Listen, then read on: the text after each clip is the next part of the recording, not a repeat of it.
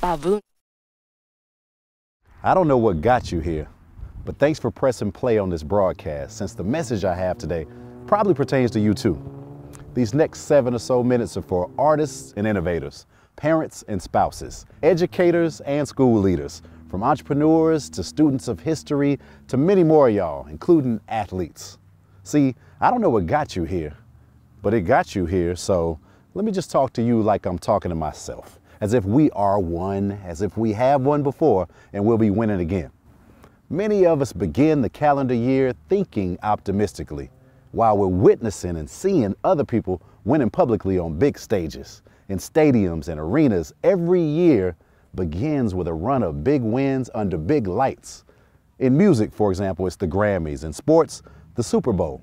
We've all experienced victory before, at least small wins, but probably bigger ones too, right? But what's the difference between our last win and our next win? Well, what got you here? The difference between a great achievement and a winning streak, or between a championship and a dynasty, is remembering what got you here. I'll illustrate it clearly and make it plain, but first, let me ask you a question. Have you ever been beat by a yardstick? How would it feel?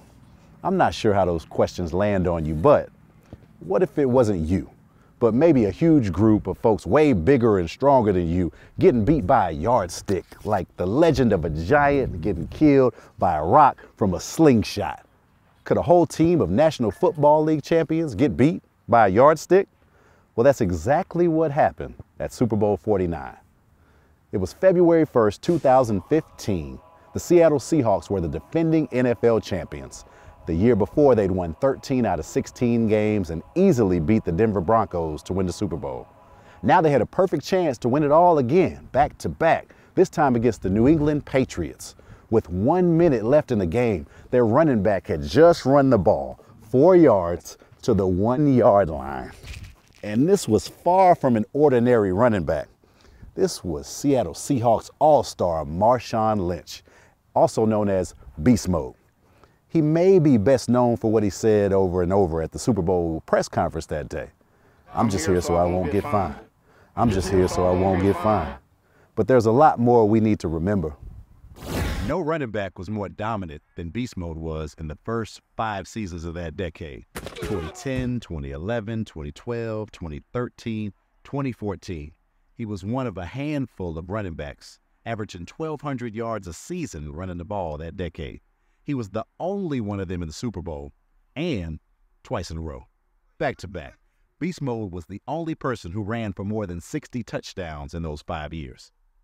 And in each of the back-to-back seasons that the Seahawks went to the Super Bowl, he had the most rushing touchdowns in the NFL as well. So, according to mathematics, science, and common sense, on February 1st, 2015, when he and the Seahawks played in the Super Bowl for the second straight time, Beast Mode was, first of all, the most likely person in the whole NFL to run the ball forward more than 1 yard, and the most likely person to run a touchdown to win the Super Bowl. Marshawn Lynch, aka Beast Mode, was averaging more than 4 yards per carry for the decade. He had run the ball 24 times in this Super Bowl and was averaging more than 4 yards per carry in this game. On the last play, he had just run the ball 4 yards to the 1 yard line. There's 1 minute left and they need just 3 feet to guarantee a second straight Super Bowl trophy. If you were the Seahawks, what would you do? So what did the Seahawks do? The same thing you can do when you forget what got you here. They chose not to give the ball to Beast Mode. They actually passed the ball, and the pass was caught by the other team. Interception, Patriots. Patriots win the Super Bowl by 4 points. The Seahawks forgot what got them here, so they literally and figuratively threw their next championship away. They basically lost by 3 feet. They got beat by a yardstick. So what does this have to do with you? Consider the next personal or even professional victory that you have in mind.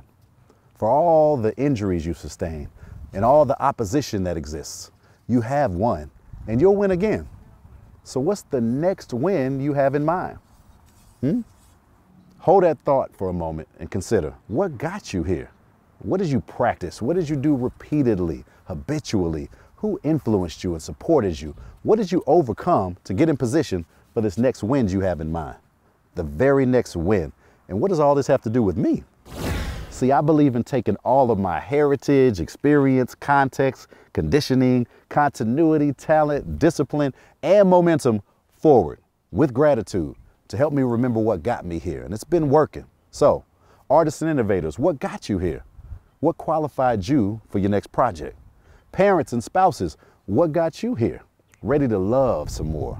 Educators and school leaders, which group of children would you say that their success is only a yardstick away for you? Entrepreneurs, what's been most effective so far? And then what can you also tighten up? And then students of history, what's worked before that we can still apply to make this wretched world a little better today? For your next best chance at your next victory, to convert a win into a streak or a title into an era, consider the question and keep it in mind. What got you here?